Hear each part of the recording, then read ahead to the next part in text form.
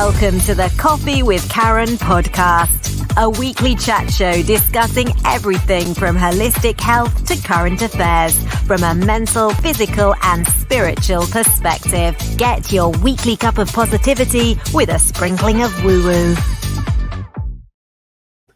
And we are live. So welcome to a Coffee with Karen, a cup of positivity with just a sprinkling of woo-woo, although more recently, I think we've been having a couple of tablespoons of woo-woo, a little bit more. I think we're coming a little bit back down to what I thought in this one. So in general, my guests tend to be in the coaching or healing arena, whether that's for the mental, the physical or the spiritual perspective, or a combination of all three in general. So your host, my name's Karen Roberts. I suppose I come from that fitness and very physical side of healing background, but now I tend to actually coach other coaches and healers to actually build their business online. So for me, it's fascinating to hear everybody's stories, how they came to be doing what they're doing, what was their why. And I hope it inspires people who are listening if they're struggling with anything that these wonderful guests can help them with. So, Dean, if you'd like to share with the audience a little bit about who you are, what you do, and share a bit of your story. Okay, thanks, Karen. I really appreciate being on here. So, my story started a long time ago, early 2000s, and my whole reason for where I am now, which is holistic health, is the fact that we were told that we couldn't have kids naturally by medics. So we tried for 5 years, the usual thing, just casually, it'll happen at some point, and then it didn't happen, and then we went to the doctors, and we're told that we'd never have kids naturally. The problem was mine. All three areas of the issues to do with sperm count and motility, mobility, all that kind of thing. My guys were all hunchbacks and they couldn't swim, basically. So it's it was one of those things, and it was devastating at the time. But we didn't give up hope. We thought, okay, because we're very much in that medical place at the time. We tried IVF twice. It failed twice. It didn't work. In fact, my wife Joy was in agony both times for whatever reason. Oof. So that mentally took its toll as well. But I'm stubborn. I think there's got to be a way. There has to be a way. This can't, everyone else is, having babies left, right, and center. Why is it not working for us? I know, I had an issue, but there must be a way of sorting that out. If not medically, then what else is possible? So I started reading. Nutrition books. I think at the time I didn't really understand nutrition. You just, if you can need it or a supermarket sells it, that's okay.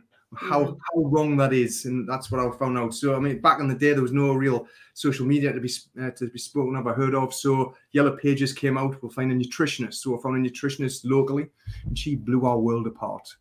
She just told us, what was going on. I'd struggled with a blocked nose for years. I was lactose intolerant, never even heard of it. So I had an inflammation that way.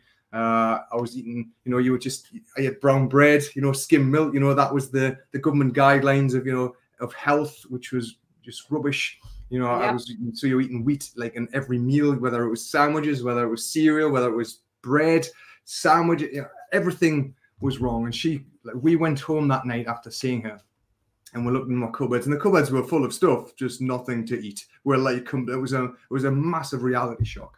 And so with renewed sort of optimism, we started looking, and it was very tough back then. There wasn't very many free from aisles, or there wasn't much on a free from aisle in a supermarket. We were lucky we found a kind of a holistic health food shop, which wasn't that far from us. So we were able to sort of adjust a diet, but it was a massive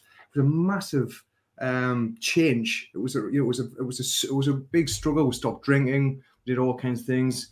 That was between the first and second IVFs. Second IVF didn't work, but then I was reading books. I was contacting the book authors, asking their advice. I was looking at what else I could learn. That's when I discovered Patrick Holford books. I bought every Patrick Holford book and read them cover to cover. That was he seemed to be the main man at the time. And then I found a book from a doctor called Marilyn Glenville, was the Natural Solutions to Infertility. And when I read that, of course, it was the same lines, but she did consultations, or she had a team that did. And so we worked with her for a number of months, you know, changing, like we did like the hair mineral analysis, seeing what we're deficient in, and they really sort of guided us from a supplement perspective, not just the bog standard ones, but they give me specific tinctures, you know, herbal tinctures and that kind of stuff. 3 months later, Joy was pregnant. Wow. And it was massive. It was one of those things where we didn't believe it. Joy knew there was something different. So she went and got a pregnancy test. She felt like she needed a pregnancy test. It came back positive. She didn't believe it, went back in the shop and bought another one just to make sure, because we just started a 3rd round of IVF, like we had frozen embryos. So we didn't know if it was like a false positive because of the drugs that she was starting to take, because it was only like a week in. So we contacted the fertility clinic and said, that's not possible. So said like that they won't give a false positive. Come in on Monday and we'll scan. And she was 7 weeks pregnant. Incredible. Well, I say incredible. You know, it shouldn't surprise me anymore. Yeah. It just goes to show that the recommendations to keep us healthy may possibly need looking at. Would you agree? Yes, absolutely. And yet, you know, nearly 20 years later, because my son's 18 in September, and the guidelines are the same from the government. So nothing really has changed there. I know in the world it has, because there's so much, you know, it's so much easier to get this information. Yes. I think nowadays it's sometimes too much information and it confuses people. But 100%, there'll be you'll hear research, you know, science-backed stuff on one side of the equation, and something completely contradicting it with also science-backed info. And where do you go? Where do you look? But exactly, at least we can all agree, I think, that what we have been told for the last, whatever, 60 years, however long it is, maybe I'm sure it's longer actually, is not working, right? It's really not working. It's not helping people's overall health. I'm sure it's having a knock-on effect to their mental health. Absolutely. But I'm sure there's other people that are thriving because of it. Yes, well, exactly. And the thing is, that wasn't the end of the story either. When Joy was pregnant, it was obviously great, but as soon as she realized what we thought was morning sickness, so she was very ill. She felt physically sick constantly. So we tried all manner of things with that, from meds to homeopathy to supplements. The only thing that worked was homeopathy. It took it away for a certain length of time, which is very interesting. But when it didn't go away, and we went to see a consultant, and she put on like the most powerful anti-anxiety meds. Again, we're looking just grasping at straws, and it didn't make a difference. We realized that it was anxiety. So the pregnancy had created anxiety with Joy, and as a result, she ended up in hospital for 5 months, just because she was struggling. It got to a point where she had to go into hospital because she didn't want to be here anymore. She was in that much, like it was bittersweet what happened. Right. So tried for so long for the pregnancy, and then the pregnancy caused something that was horrible. It really was. And so 5 months plus, our lives were just put on hold.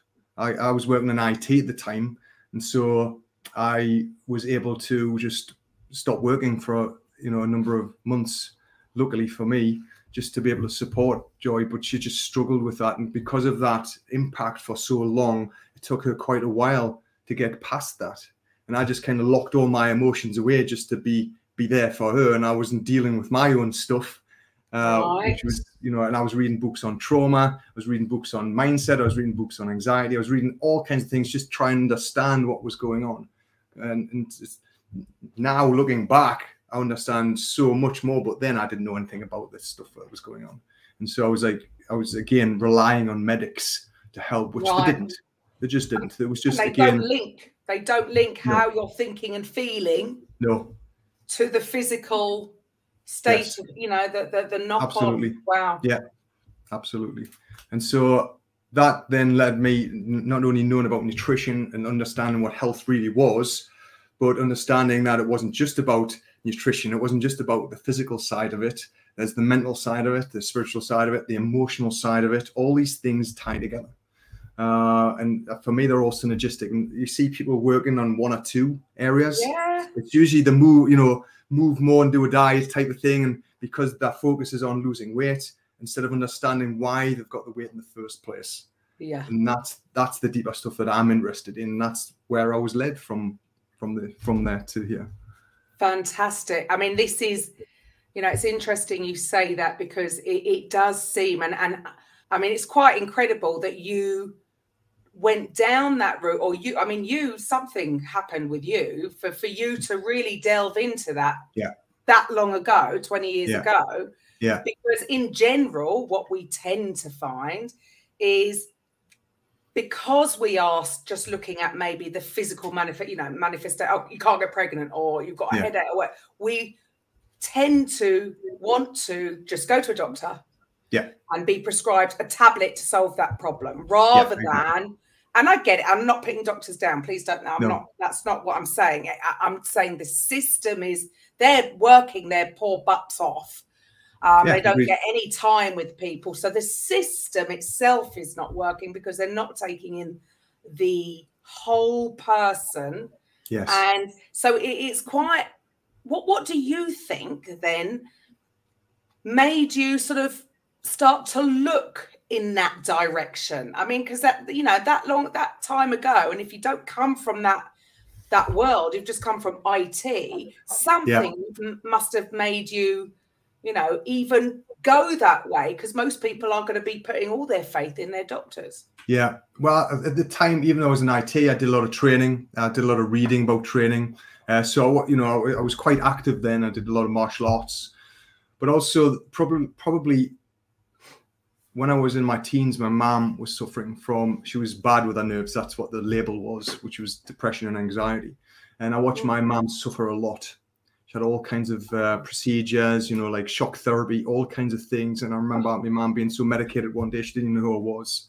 And I think that was always there. The fact that I couldn't help her. So there was a frustration there, but I was also kind of angry because I was a teenager and my mom wasn't being my mom. And I know that wasn't her fault. She was struggling, but I didn't know how to help her. So there's that frustration with me. And I think that's when I really I turned to the physical side of training and exercise back then. That was more of an escape rather than, this isn't going to happen to me. I think it was just, I needed to get away from this kind of thing. Right. Okay. Yeah, and that makes a lot of sense. And I think that from that kind of thing back in my teens, that's probably been that seed that was planted.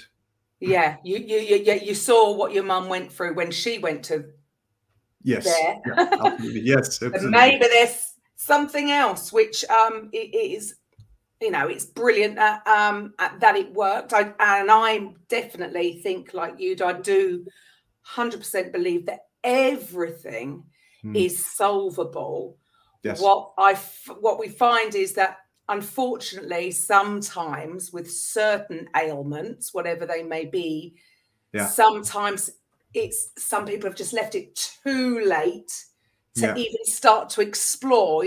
Western medicine is fantastic for emergency use, or if it's come on for too long and something needs to happen now, fantastic. But the long-term stuff, maybe we need to explore all the other avenues. I'm totally behind you.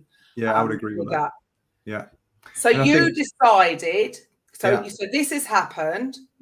So what made you choose to then go down that route and leave the world of IT behind? It was a realization one day that all the stuff that I'd accumulated, all the knowledge I had, I could actually help people with it. I was having more and more conversations with people, and people were just struggling in general.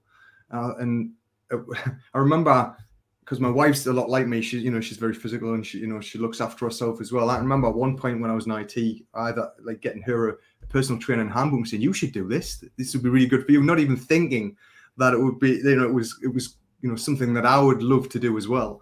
And I think it's like it got more and more to that point where I thought, it is, IT is okay, but all I ever do is read about nutrition, read about mindset, read about training, experiment in all these things, see, with myself, and I've seen the results of, obviously life giving.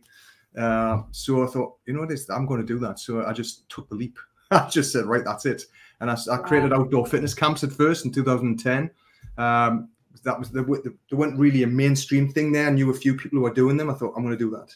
And then that progressed to having my sort of subletting a martial arts center near where I live to go indoors because I knew I could do more. And then I got to a point where, and I've still got the gym, but I knew that I could reach more people online, and I could see, because of my experiences of like shutting myself down emotionally when Joy was ill and like trying to like help her, but I wasn't helping myself, that I wanted to give something back to men. I was starting to see, because I was allowing myself to feel emotions, you know, I was repressing them just like most guys are kind of conditioned to do culturally.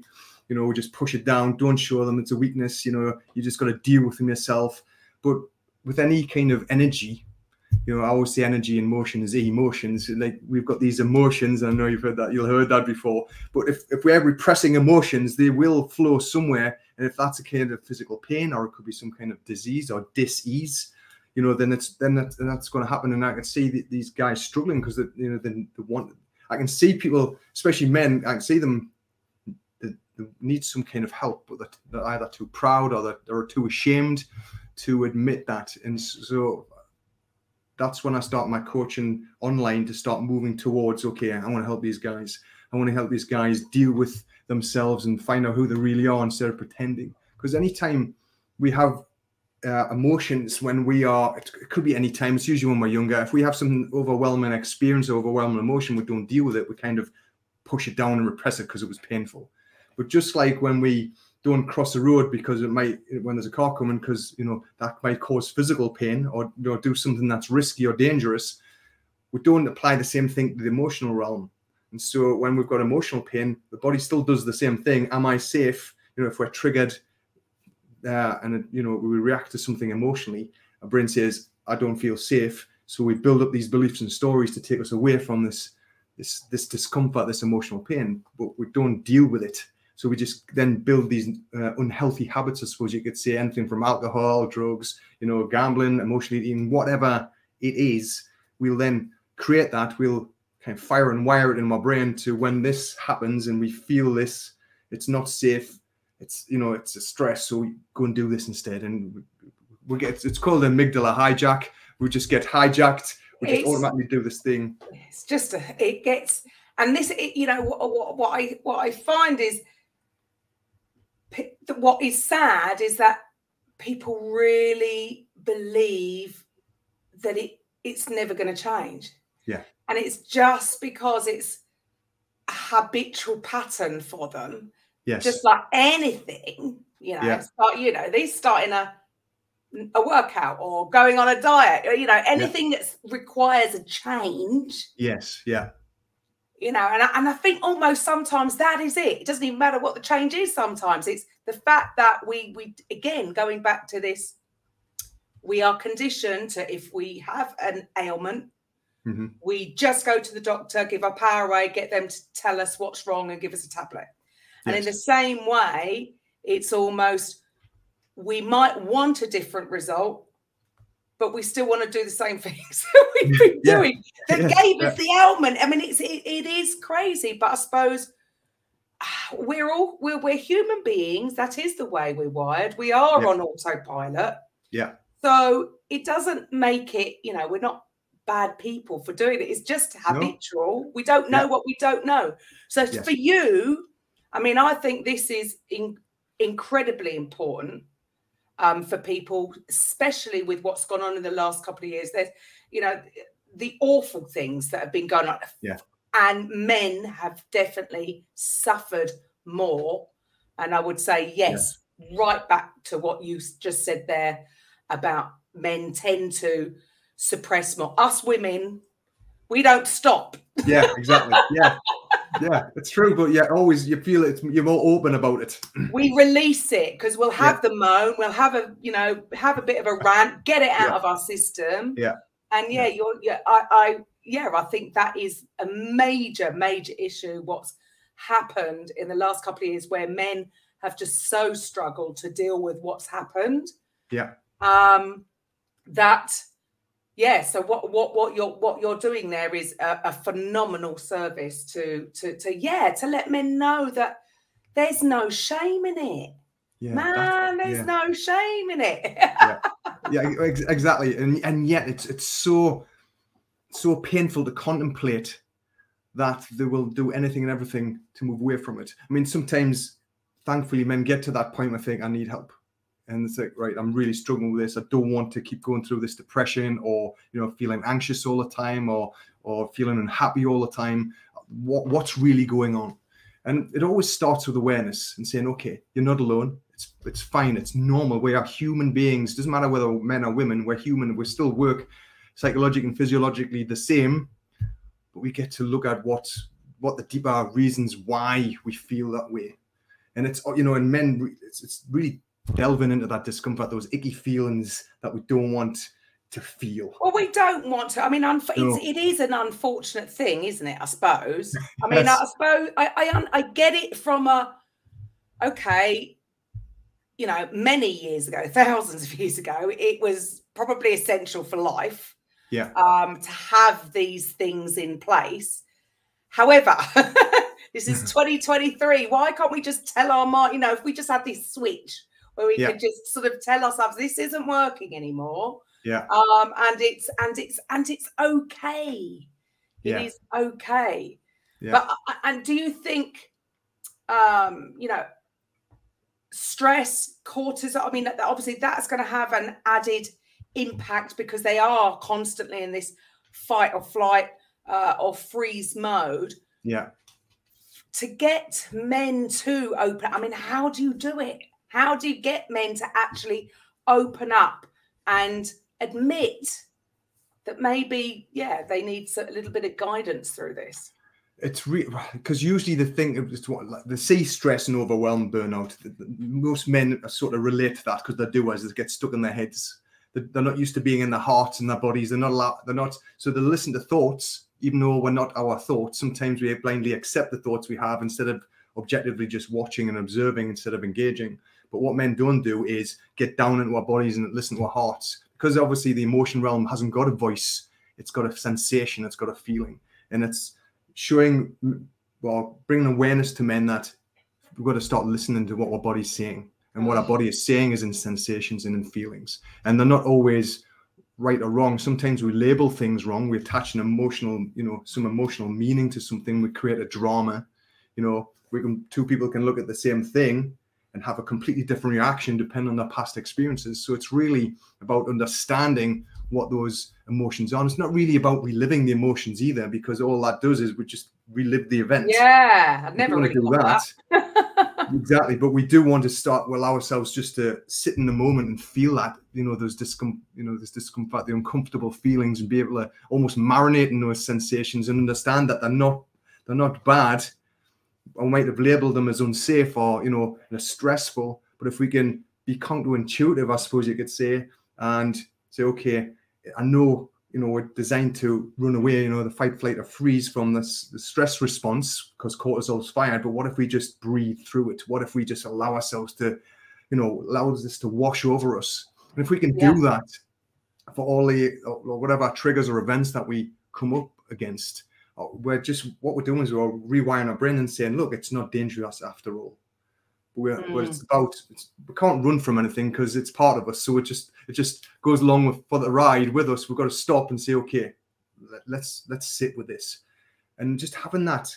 It's just having the courage to do it. Just saying, okay, and just taking the stress off it. You know, everybody stop being so hard on yourself. Yes, give yourself a break. Absolutely.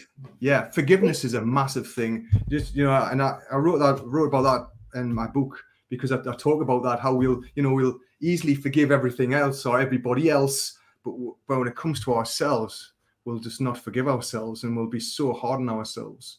And so we've got to think, you know, would you really treat your best friend like that, or your wife, or your, you know, or your kids in that way? So why are you doing that to yourself? And just, it's okay not to be okay sometimes.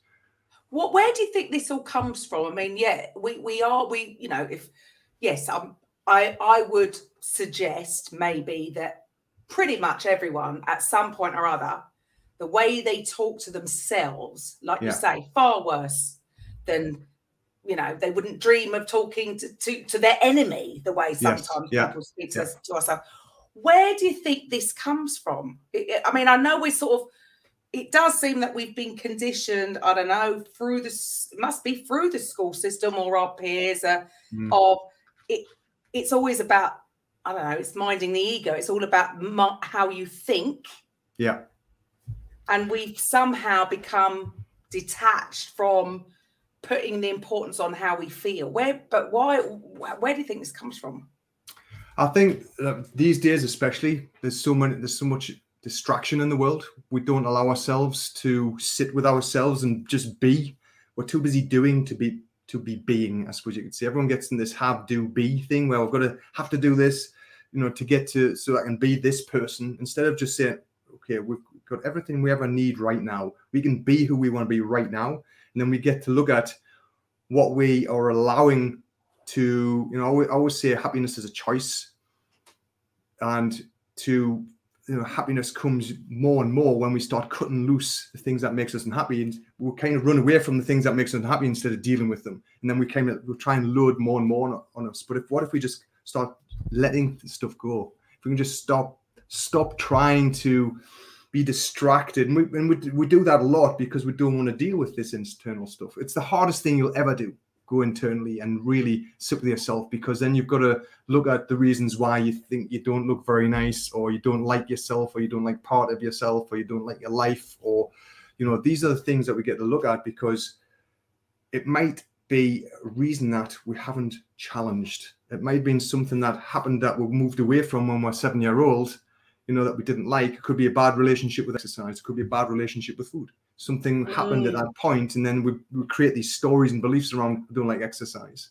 I don't like, you know, healthy food, because you were trying to force fed it when you were younger. We've got to look at the deeper whys, because it's like I always say, the thing is never the thing. You know, the surface thing that, you know, presents itself. It's never that. It's something deeper. I always look at, you know, what makes that unhappiness. You know, what's driving that? What's the deeper driver? So for me, it always hinges from the emotional realm for me, because I really hope that people are actually really getting this, because I mean, I get it. We want to run away. It's a human. We are human instinct to want to run away from pain. Absolutely. It's not very nice. It's uncomfortable. It hurts. So let's run away from that. And it's something that people, I agree, but it's something that people need to actually face. And I mean, distractions, well, funny enough, I think, well, it's about 18 months ago, the TV broke. I think a bulb went, and I thought, I'm actually not going to get another one. Yeah. It's the best thing. People think I'm absolutely crazy. It's the best thing I've ever done. I could watch, you know, I've got a laptop. I could watch Netflix or Prime if I wanted. I just cannot watch the rest. I can't get distracted by the absolute rubbish that is on. Yeah. And I have to say the difference in how I feel is pretty phenomenal. Absolutely. I haven't watched the news for a long time, because, you know, misery sells. News is always about misery and all that kind of thing. But if you spend so much time around this stuff, you become it. It becomes part of you. And I see it all the time. I mean, my parents read the newspaper, they watch every news bulletin, and you can see where they're coming from and how they're reacting. And I just think, why even watching this? Why? It's pointless. But so many people get caught up in that because they think it's important. But for me, it's always about where you place your attention. Can you place your attention in a healthy place? Bearing in mind how many things are trying to take your attention away, both externally and internally. And it's bringing that awareness. I was talking to somebody last week, for example, about promises. And I was saying, do you actually keep the promises you make yourself? He said, what do you mean? I said, well, every day when you say even the little things, you know, you're going to get up at 6 o'clock in the morning, or you're going to, you know, make a nutritious breakfast, or you're going to do 10,000 steps, or whatever. It could be a big thing, a little thing, get to bed by 10 p.m. Have you actually done that? Or did you create an excuse, a reason, or justification why you couldn't? And he said, oh, I've never thought of that. And he wrote stuff down. He said, wow. He says, the amount of things that I said I was going to commit to and I didn't do, and I made up a reason. And I said, every time you do that, your self-confidence and self-esteem erodes. It goes down because you're not fulfilling the promises that you made for yourself. And it doesn't have to be the big grand ones, which everyone faces, the subtle ones. It's always the subtle ones that get you. So if you start looking at where your attention is, and it's the same with, you know, when we have, whether it's criticism or it's adulation, you know, someone praises you, we still allow them to take control of our emotions immediately. Even though it's a nice thing, I'm not saying it's good or bad, but if we are aware that someone's taken our control of our emotions for a minute, for a week, or someone criticizes you, and you know it might be an off-the-cuff remark, and a week later you're still feeling the effects of it. Given them some people will still be going on about it, won't they? Yeah, exactly. You know, we all have those friends. Yes, we do. Whenever we see them, it's just like this constant. Yeah. And you just think, oh, you know, if people understood that, you know, without being, because some people think this is a horrible thing to say, that, but we're doing it to ourselves. Yes. But then it's empowering, isn't it? Rob, you know, some people can't get their heads, they struggle with that idea that actually we are doing all this to ourselves because we want to pass the blame, or you know, absolutely. It's because of that. And I know for some things it's a bit of a difficult one. It can be a difficult one to deal with, but it's empowering. So really what you're doing is you're empowering men. Yes. Yeah. You're empowering men. Yeah. Create the change that are struggling in what, I mean, for you, I mean, obviously your personal story has been about, you know, obviously not being able to get pregnant. So that side of things, but do you, who else would be your sort of, you know, the type of man that you help, or the type of issues that you help them with? Well, the issues really are that I work with I label them as successful men who've created their own businesses, might be entrepreneurs, might be the head of businesses. These men are sort of driven because otherwise they wouldn't be successful. But usually, not always, it's to the detriment of their health. So they might, okay, right, they've got tunnel vision with this, but then they don't exercise. They don't make that like important. They don't make nutrition important. They might be out all the time entertaining clients and eating rubbish food or drinking too much, or they are working so much that they don't have a great relationship with their partners or their kids. And these are the guys who are driven usually because of some kind of deeper emotional event, we'll say, which they haven't dealt with. And they'll not even be aware of it because it's unconscious. So I always used to like removing internal self-limiting emotions or self-limiting beliefs. You know, they're interchangeable. But it's just, for me, it's not, they're already successful, but what else is going on that drove that? Sometimes they're driven because they're not running away from something, but they're moving away from something because when their head is in this area, they don't have to deal with this. And so I'm not saying all successful men are like that, they're not. But, you know, it's the men who are struggling, who don't deal with their emotions, who aren't sort of really thriving, I suppose you could say. They're not fulfilled. They might get to a certain point and they think, right, when I get, listen, I'm a certain level of success, then I'll be happy and fulfilled. And then they get there and they're not. And then they're not. So they're looking for something. I mean, if we all, again, as humans, we need something to aspire to. However, I love what you said just there, because yes, it is a case of, again, it's everything is putting off. You know, I'll be happy when I lose that weight, or I'll be happy when I make that next deal. I'll be shouldn't we just be happy now? Yes. Yeah, absolutely. And I do believe happiness is a choice. Yes, it's an emotion and it's transient. We get to choose that, and we get to let go of what makes us unhappy. Right. And I think what you're teaching them then is, or what I'm hearing from that is the fact that we think we're relying on other people. That person is going to make me happy. Yes. No, it's got to come from you, because that's that's what you are. Nobody can give you happiness. No. No, it comes from within. It definitely comes from within. So we've got to deal with what's not allowing that to happen, for whatever reason that is. And I think it's important to understand that. And it's almost like an awakening as well. You know, this awareness, you kind of wake up and realize, hold on, I've done all this stuff and I'm still in the same place. What's really going on? What's real?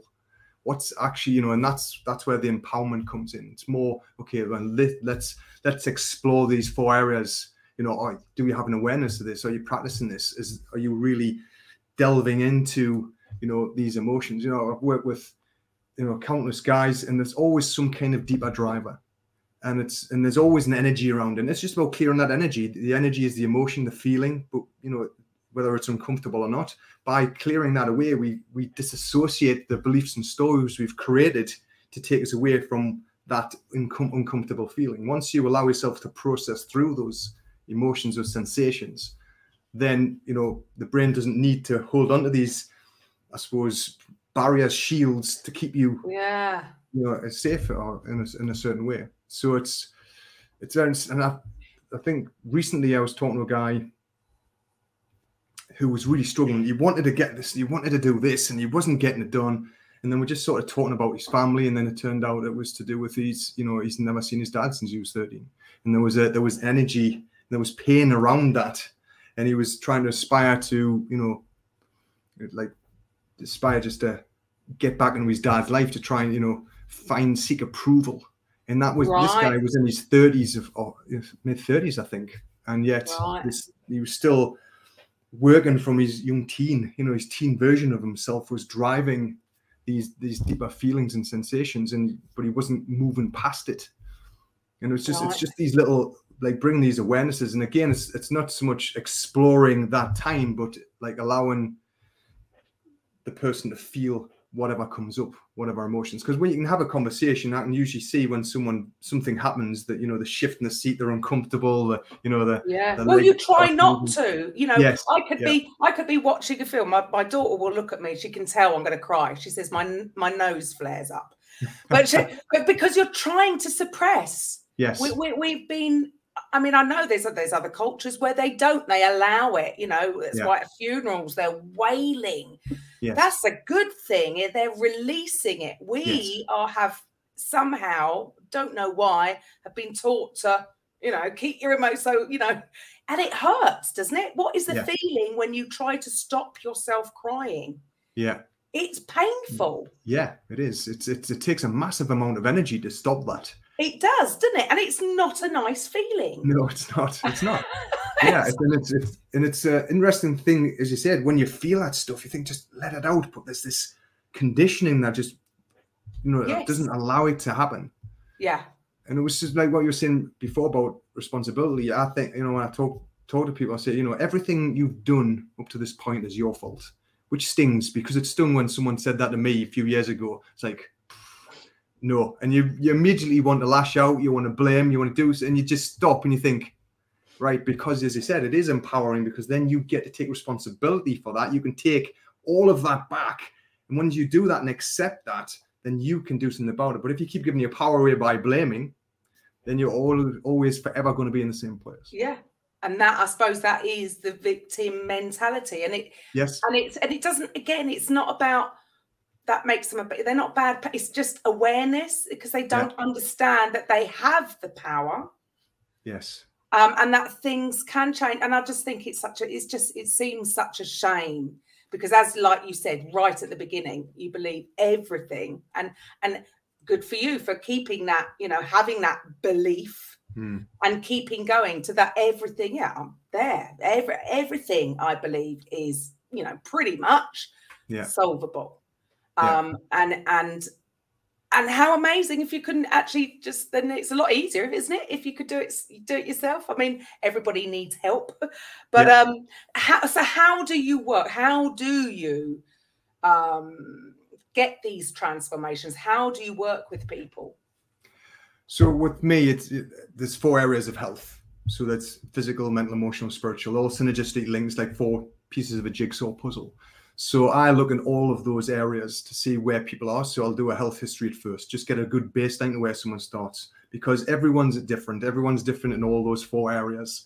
So I want to know exactly where they are, so understand where their environment is, understand where their health is. I used, as I said, different health questionnaires and exposure questionnaires, because I always look at awareness in areas. Always look at, you know, like the emotions or the energies around things. I look at the mechanics of things, which is the physical movement. I look at the nourishment.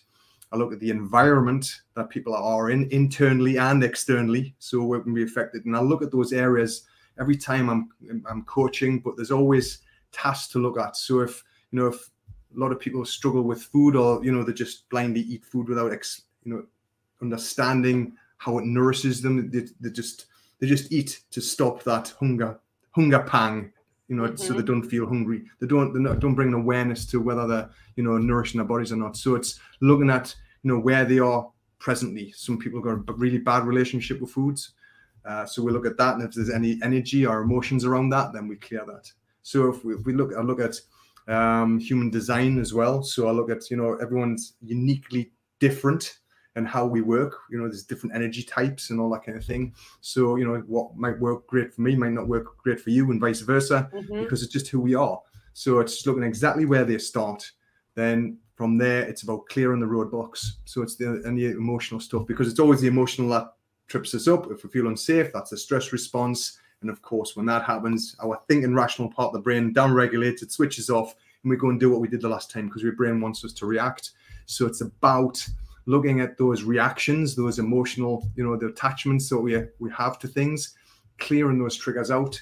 And the more we can clear those out and give everyone the tools to do it themselves as well. So with practice, they can actually then, realize when they're triggered, realize when they feel stressed, realize when they're going to go doing this. They can feel the energy around it and allow that to be processed out. So then don't react that way. They're almost, they're just rewiring themselves. And of course, then from a nutritional perspective, that supports everything, because we need good food to support the body, to support the brain. Movement, of course, not just to keep fit, but obviously muscle tone for our immune system, because our lymphatic system needs our movement to be, in optimal condition. The mental aspect, looking at, our thoughts, or challenging our thoughts and beliefs about things that we have. So all these things are in, and it's quite, although that I've got a framework through those 4 areas, it's still quite bespoke on a week-to-week basis, because I don't know what's going to come up. Everyone works in a different pace. I could say it might take 12 weeks, but if you are unwilling or unable to deal with some emotional stuff, that might take 4 weeks to process. That might take 4 weeks to me guiding people. And so everyone's different. And it always comes back to understanding there's no magic pill. There's no quick fix. As we said before, we'll go at the pace that you're going to allow yourself to go. Right. And that does seem to be the theme, isn't it? It's just, we totally are, all these sort of quotes that you hear, we're just in the instant gratification era. We want it now. Yes. Whereas with a lot of things, anybody would understand that, you plant a certain seed, that will take that time to grow, or if you want to lose 3 stone, it's not going to happen after your first body pump class, right? It takes time. There are laws of the universe. There are certain things in this time-space reality that you can't cheat. No, you can't. And if one thing's that way with the body, why wouldn't it be with the mind as well? Absolutely. Because, like you say, it's so easy. Look, I do it myself. I will say to myself, and it's quite, I was thinking, I break promises to myself a lot, and I think, I'm going to go out and I'm going to I try and go outside once a day and then have a workout inside. But sometimes I wake up in the morning, I think, I could just sort of go back to sleep rather than get out and go for my little run around the park. And it's catching yourself in that. And that's because it's an automatic response. Yes. And it's only when, again, it's becoming, trying to stay, I suppose, in the present. Yeah. Because if we want change, it is in the conscious mind. So to be consciously aware, like you say, I suppose, the awareness is definitely step 1. And if you're not on them, I suppose, as their coach, to keep them in that, we will all, again, we are all human. That's how we're made. We will resort back to old patterns, which means we will break that. Yeah. If we don't make that conscious effort in the beginning to do the changes long enough for it to take over from the habit. Absolutely. And from a habitual behavior perspective or habits, you know, yes, there's an argument and there's, you know, the studies where it'll take 21, 30 days, 60 days, but that's, you know, if you've got an emotional attachment to that, the change can be immediate. So it's understanding the emotional attachment of why it's important. And again, that's why it comes back to the emotional stuff, because we might do something mechanically over a period of days, but then as soon as you're stressed, you jump back because you haven't processed the deeper, you know, reasons why you did it in the first place. Right. So it's being able to look at that and say, okay, I'm keep doing that. What can I do? Sometimes, you know, when you're in a stressful place, a lot of people relate to stress. You know, they have a stressful day, they come back and they reach for the wine, the chocolate, whatever the thing is, without just stopping and, as I said, catching it, bringing awareness to it. Yes, diaphragmatic breathing, belly breathing is one powerful way to be able to, you know, bring yourself back from your stressful nervous system to your calm nervous system. We can do that, but there's other things where you're aware of the feelings that you're having, and instead of reacting to the feelings, you actually sit with the feelings and you actually say, okay, I'm actually going to sit with this, and I'm not going to allow that to change how I, you know, the outlook or what I'm going to do. So there's a number of things that you can do, but for me, it's awareness, then taking responsibility. So a lot of people have an awareness like, oh, I'm 3 stone overweight, it's January, I'm creating these New Year's resolutions, take action, and then they try and do everything. And it lasts a week, 2 weeks, 3 weeks max, because they can't change all those habitual behaviors all at once. You can't do that. And so, of course, they rely on willpower. Willpower is an energetic response, and we haven't got that kind of energy. It's finite, and then we just fail. And as I said, it's about this long term. Okay, I'm going to change this habitual behavior. I'm going to drink more water. I'm going to have, you know, a nutritious breakfast, whatever the one thing is, and do that for a period of time. Then move on to the next thing. They're the simple things that we can work at, and then any kind of, you know, energy or emotions from a stressful place that come up, then we get to take responsibility. So it's awareness. Instead of going from awareness to action, we have awareness, take responsibility to make that change, then act appropriately. And I think that responsibility means that we can't blame that diet didn't work. This person didn't help me. Yeah. Oh, wonderful. So how long now have you sort of, you know, totally changed? When did you give up the IT? 2010 was when I jumped ship. Wow. So this is quite, and so how happy are you that you left the IT? Well, it was one of those things that you realize that it's your calling. You know, I was going through the motions IT, but all I ever did was, as I said, read and study and do all these other things. And I thought, why am I not doing this for a living? So that's what I did. And then, you know, that was the health and nutrition and the exercise. But then I realized that people were struggling with the mindsets. You can tell them to do the thing, but they wouldn't do the thing because of stress, because of life gets in the way, because, you know, it's not necessarily, you know, you're strong enough why. It's, you know, it's understanding what tries to prevent that why and dealing with that. So that's when I looked at, you know, I looked into neuroscience. Then I understood why the brain did what it did and why we reacted in these times of stress. Then I looked into the emotional healing stuff, and that was when the penny really dropped as to why, you know, sometimes people have the information but they don't do anything with it, or even you know what I mean? So if we all just did what we know, you know, if I could just, there'd be no issues. It's quite it absolutely fascinates me. And trust me, I'm not, you know, I haven't perfected any, you know, this is a journey, right? You know, absolutely. You learn and do and some things in some areas I think, oh, I've got it.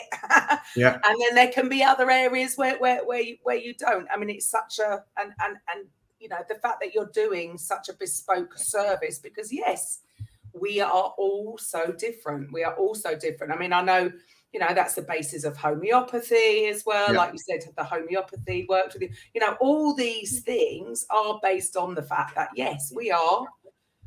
There's going to be differences. And at the end of the day, we are, you know, we're just the sum of our own experiences, or, you know, or maybe more the reactions that we took totally naively and innocently when we were children to those things that can affect us in later life. It's just coming away. And I really hope that people are starting to, I think they are starting to question and coming away from, there isn't going to be one size fits all, just like going to a doctor. That one tablet that they're prescribing for that symptom is not going to work for everybody else, because we're not machines. Nope. We are complex beings. We're spiritual beings, and we need it all covered. So for the listeners, I mean, wherever you're watching or listening to this, Dean's details will be below if you're on the website or YouTube or whatever. But just for the listeners, for the radio show or the podcast, how would they get in touch with you? Where would they find you?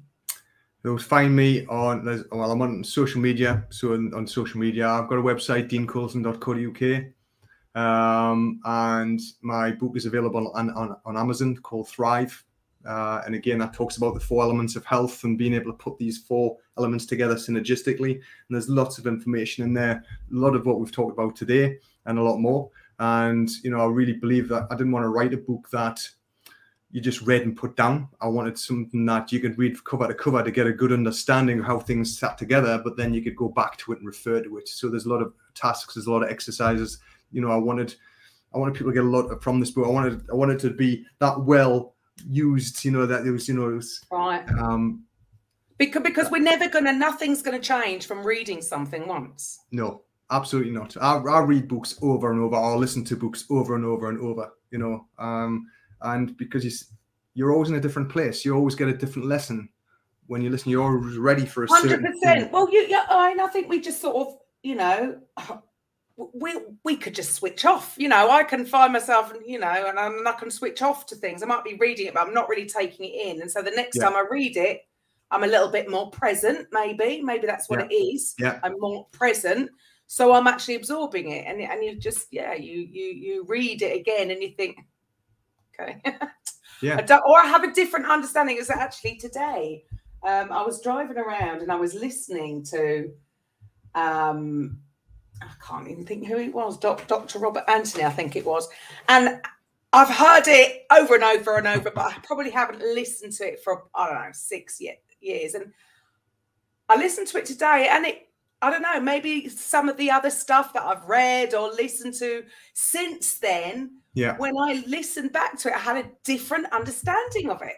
Yes. It's like, oh, okay. So it's like you need to, this spaced repetition is how we learn to read something through and then, do it again. So many people just read something once or watch something once, and then they think, oh, they've made a judgment of it.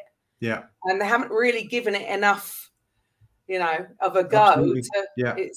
If you want it to change your life, you need to read it a good few times. So, repeat your website again, deancolson.co.uk.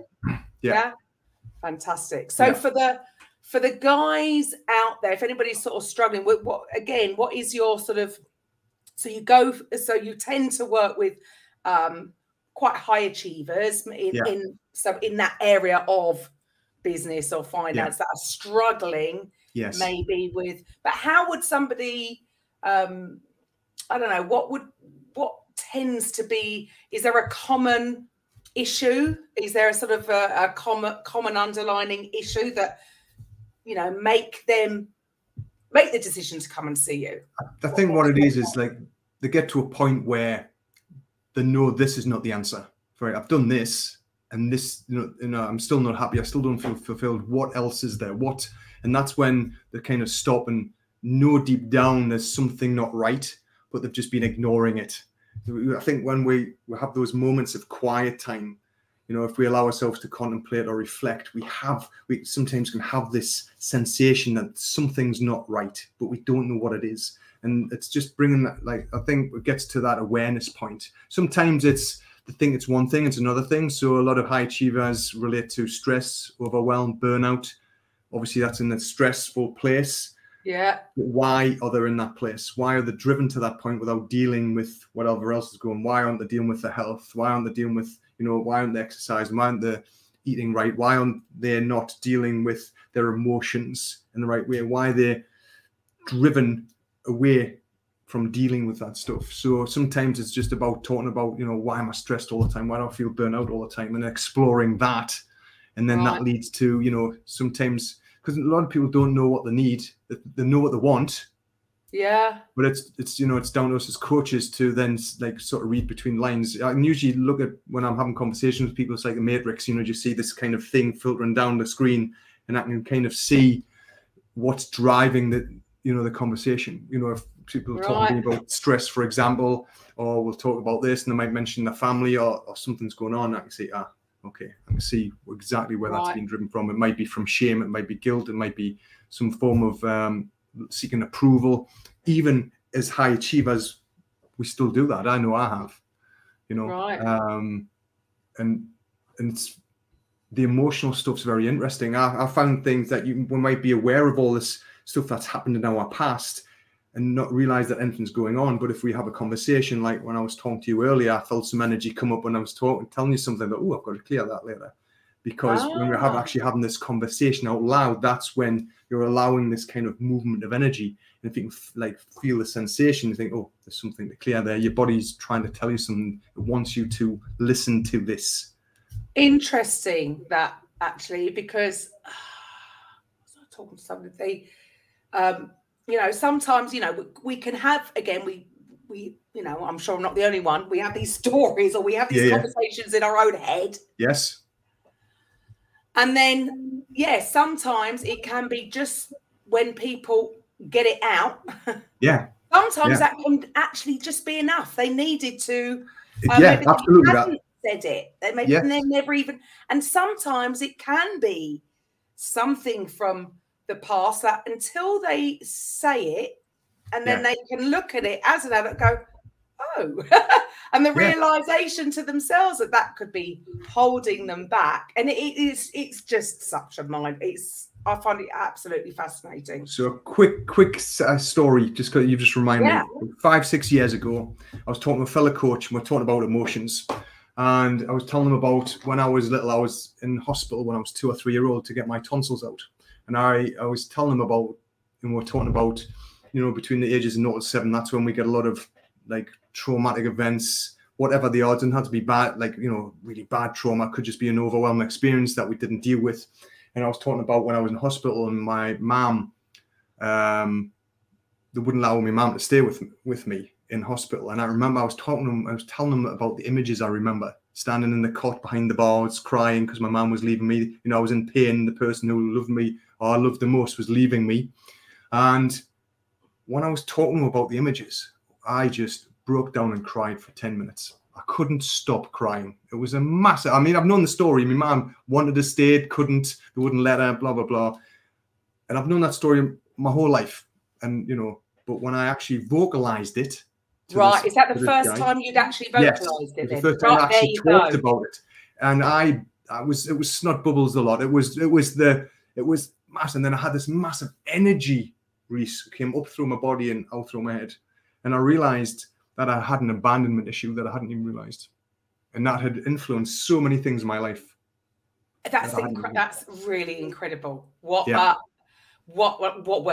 is the aha moment, isn't it? Yes, to absolutely. know that, something that you think that maybe you've dealt with because you've thought about it, but the actual, I suppose it is. It's like sometimes when we, you know, you're upset about something and you think you're okay until somebody maybe asks you, yes, you're right, and you go, no. It just yes, exactly. You know, I was all right. Well, no, you weren't.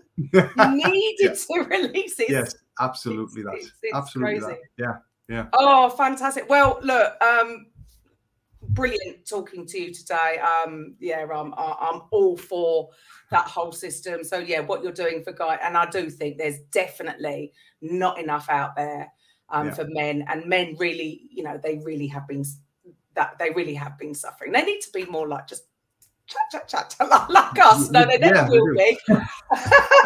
But let it go. So no, thank you so much for your time. It's a pleasure. Thanks, Karen. To any of the listeners, there's no need to suffer. There you go. That's the moral of today. There is it's all solvable. So please get in touch. So thank you for your time. To the listeners, I will be back next week with a Coffee with Karen. Bye for now. Bye. Welcome to the Coffee with Karen podcast, a weekly chat show discussing everything from holistic health to current affairs from a mental, physical and spiritual perspective. Get your weekly cup of positivity with a sprinkling of woo-woo.